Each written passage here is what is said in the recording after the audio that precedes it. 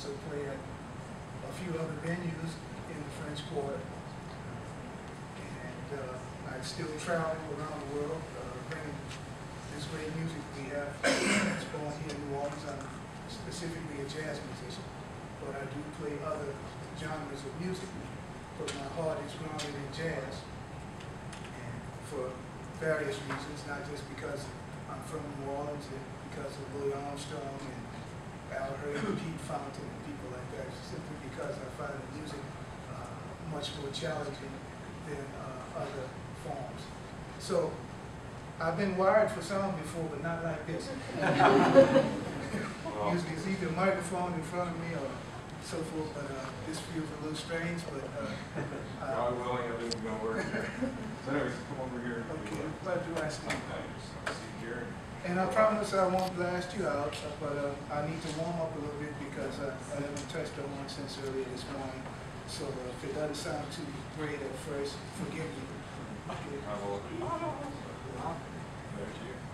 So am I going to be like a robo trumpeter? If you want to, you do your robo imitation. Videos.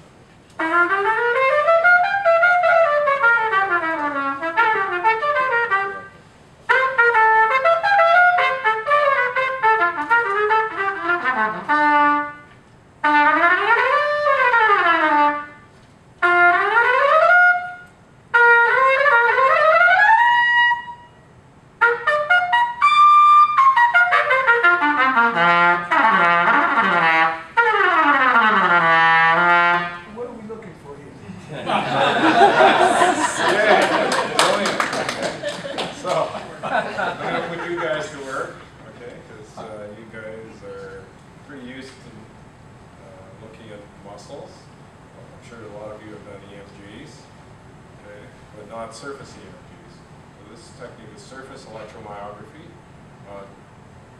Just relax. I am relaxed, but that's just tight muscles because when you're holding the horn, this is how you are. Everything else is relaxed, but the tension is not in my face, in my mouth, in this part. So. Interesting. Okay. So channel 1, the green guys on the left. Okay, so you wiggle your left shoulder. I wired it properly.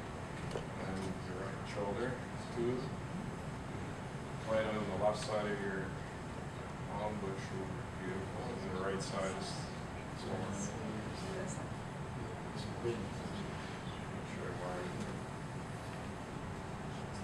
Health hazards and being in New Orleans, can't count before too good. That's good. All right, that's pretty good. So you see what you're looking at? You're looking at muscle signals. Okay, so before we even play, can you actually relax your shoulders? I have to do this and I can't hold on. Right. So what fires together gets wired together. You do this.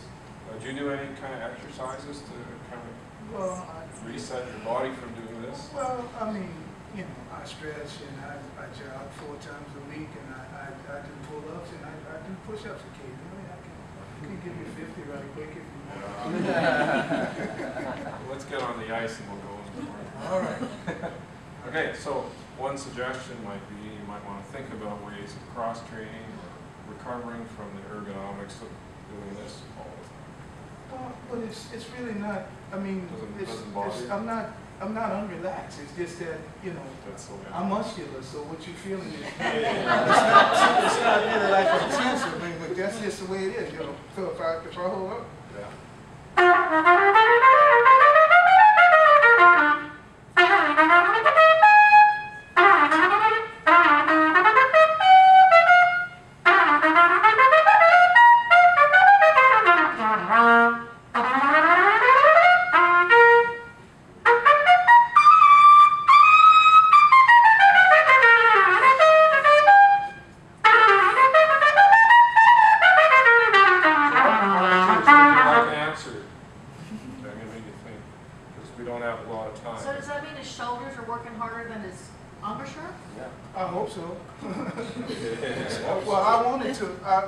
the whole objective of this is the principle for blowing on a wind instrument, any wind instrument, and the same thing applies if you're singing.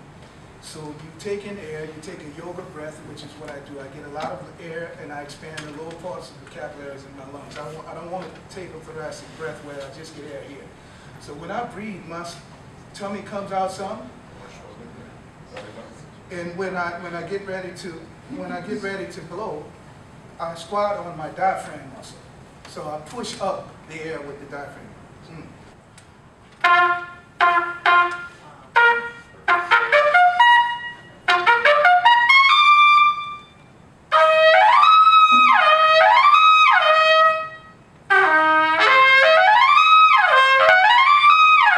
You see what happens here? So I'm using, this is where the tension is. This is where the tension is. So it's not on my face, and this is relaxed. This is where I'm supposed to relax. Everywhere else, I'm holding the horn up. It has some weight, so it's not that heavy. It's not like Wynton Marsalis's trumpet. Those trumpets. How about the more technical passive you have to play? It doesn't matter. I'm still applying. So I'm manipulating the horn with the air and the back of I'm stroking the back of my teeth for articulation with my tongue.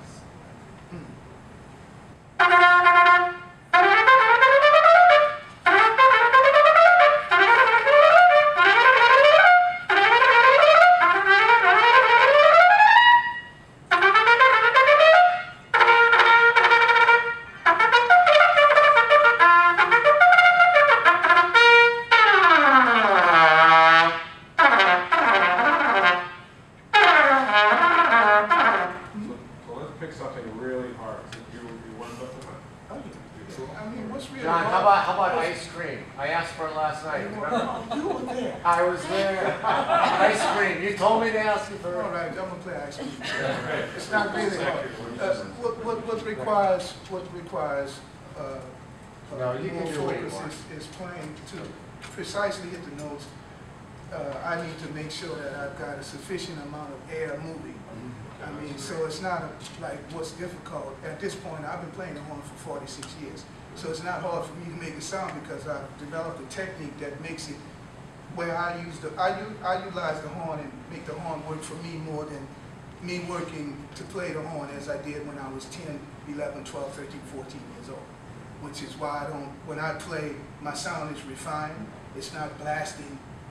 When all kids, when they start playing a brass instrument, they play loud because they don't understand how to use the diaphragm yet. And that requires concentration. We breathe normally, but when you play a wind instrument or you sing, you have to consciously breathe, take in air, and use it efficiently. So you're not hurt right now?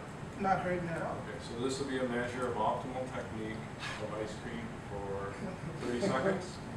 Request, Randall Dick. Go.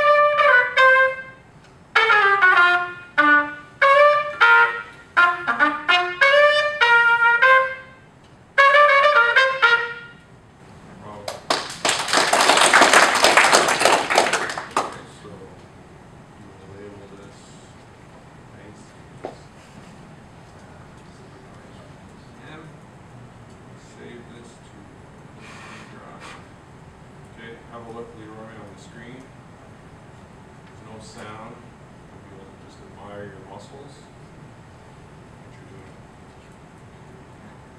So what is your reaction to what you see?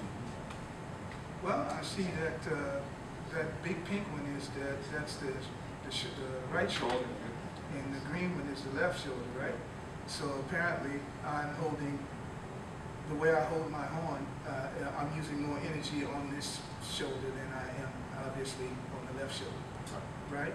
What do you think about your chop? And as far as the lower graph lines, then there's a lot less energy being used to actually blow the instrument, which is what I want to see.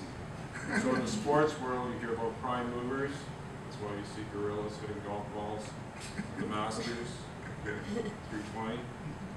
That's because they look like gorillas. Okay? And they do the training, the core training, to develop the prime movers. Now you're seeing the same application without using the similar lingo of developing the core, the power source of the diaphragm, the airflow, with minimization of Pressure. stress and pressure.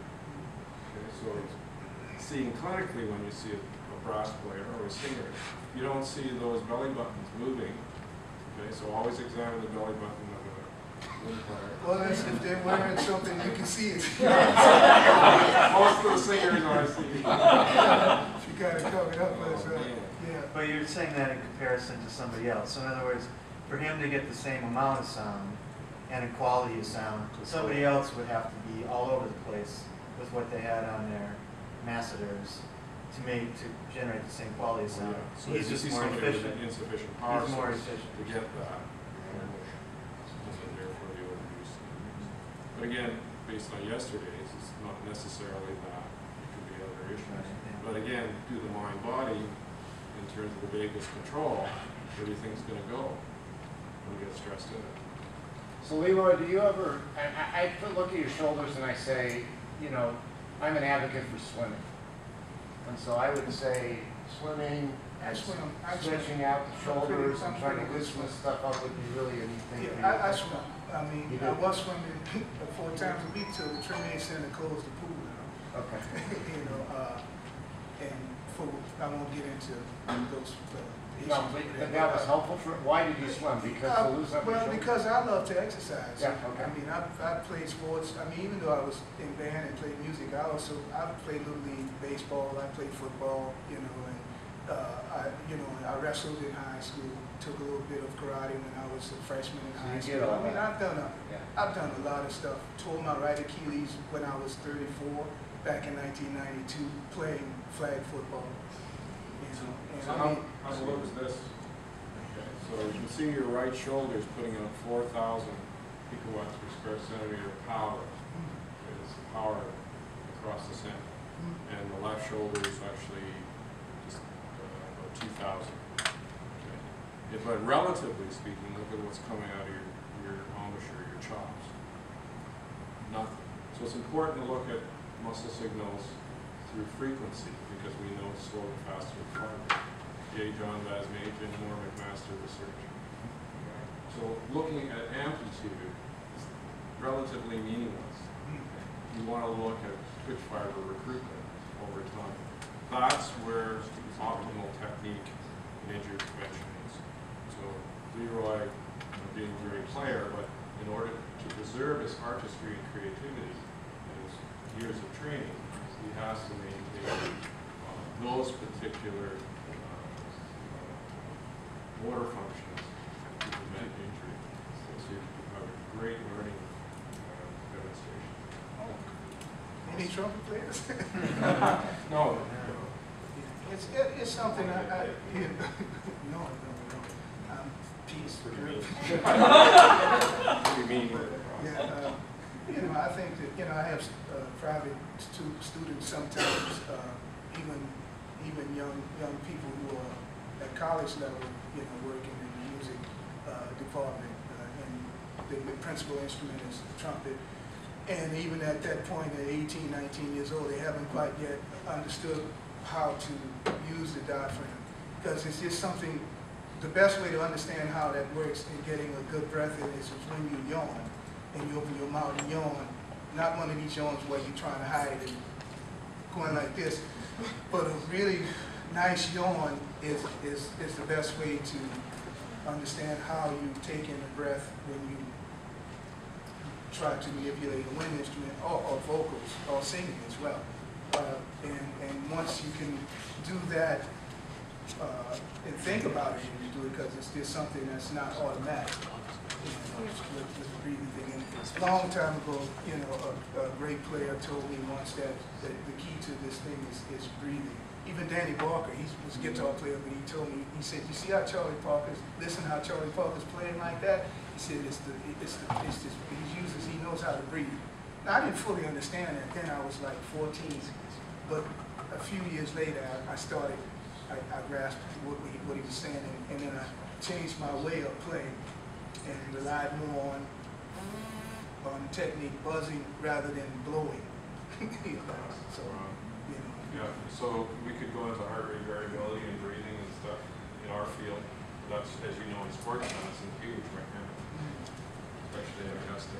Yeah. A couple questions. First, there was some asymmetry at these masseters. Is that ever important? And then Well, before I lose my spot, can you tell us what injuries you get? Well, I don't get any. That's because when I'm actually, there's so much air that's inside. First of all, let me go back a little bit. I changed my embouchure when I started changing it when I was 20, 21, because I played first, I played center, but I ended up playing off center because before I ever picked up a wind instrument, I chipped one of my teeth. And my mom took me to the dentist to have that teeth capped when I was 13. And as you all probably know, dentistry was almost prehistoric in 1970, 71 compared to what it is now. And I had the dentist, for some reason, the Novocaine that he shot up in this portion of my gums, it froze me. I felt frozen all the way up to here. And it was a long time before the sensation was gone. And I had to play, you know, I was in school band. So I was in pain, and my parents aren't musicians, so they didn't really know what was wrong. But I was gradually shifting my piece over. So then, for some reason, my neck was coming out on one side to the point where after about my 10th year of blowing the horn every day, and I practiced 4 or 5 hours a day often, and my neck was, if I buttoned my collar, the neck would pop open.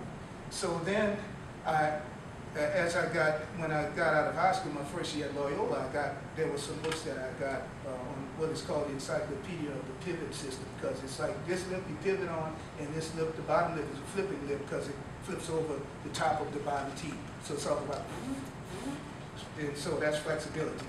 So this one vibrates, and this one moves up and down for register.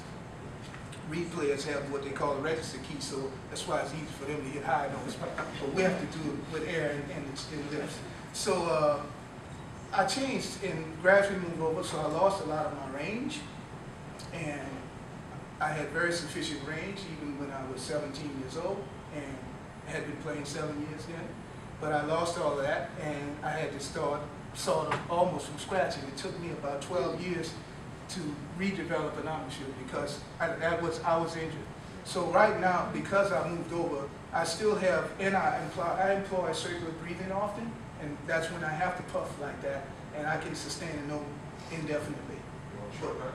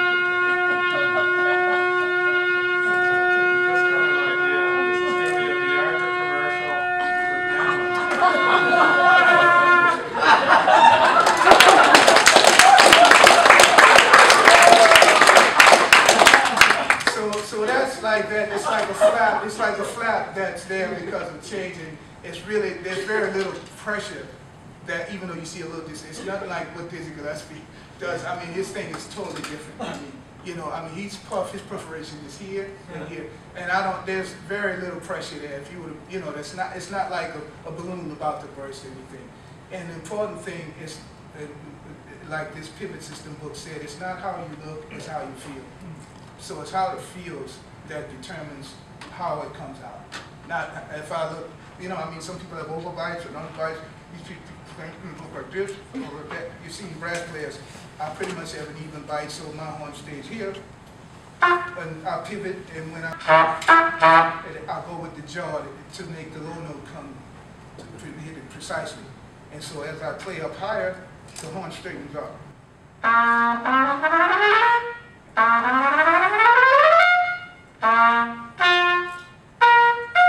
It's just a little bit of positioning. So.